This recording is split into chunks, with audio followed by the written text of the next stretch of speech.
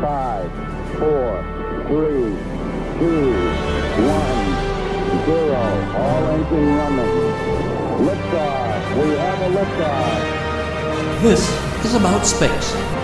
America's return to space.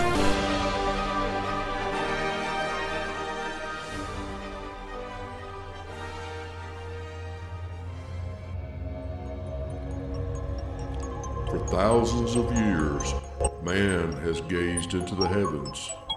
We've used the stars to guide us and learn the stories of Greek gods of Mount Olympus. There was Apollo, a god in Greek mythology, and one of the 12 Olympians, the son of Zeus. And so it seemed Apollo would be a fitting name for America's moon missions. But little has been told about his twin sister, Artemis, goddess of the moon and regarded as a helper of midwives, as a goddess of birth. And again, NASA has given birth to Artemis to return to the moon and stay, and to prepare for a mission to Mars. Welcome, and thanks for joining me today. That was About Space contributor Mark Chatham, introducing you to Artemis. NASA has set a very bold and ambitious goal in human space exploration with the Artemis program. To return American astronauts to the moon within the next 5 years. Vice President Mike Pence. The plan is to return humans to the moon with the first woman and the next man on the lunar surface in 2024. This is a critical capability for not just a sustainable lunar return, but also an eventual journey to Mars. NASA Administrator Jim Bridenstine. Ahead of the human return, NASA will send a suite of scientific instruments and technology demonstrations to the lunar surface through commercial moon delivers, which will pave the way for the arrival of astronauts. The agency will fly 2 missions around the moon to test its deep space exploration systems. With more is Amanda Deisler.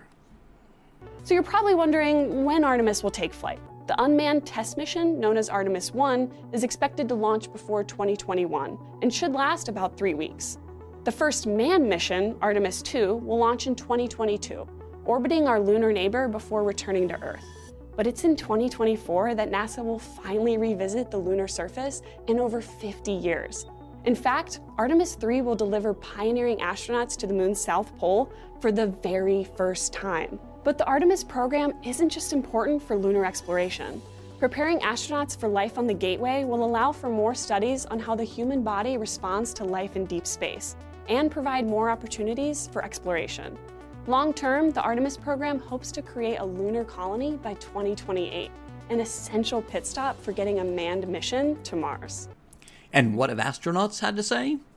If you're going to accomplish something, you're going to have to take risk. We were close to not being able to come home. And then bingo, the moon was in your window. John Young told me, don't touch this handle, I'm the driver. Yeah. I just look in awe at this incredibly beautiful planet. It's one small step for man, one giant leap for mankind. In the weeks ahead, we'll review NASA's most powerful new rocket and explore the Orion spacecraft. So continue to listen as America plans to land the first woman and next man on the moon. For launch details and more, see us on Facebook. And I'd like to hear from you about America's return to space. Email me at david@aboutspace.today.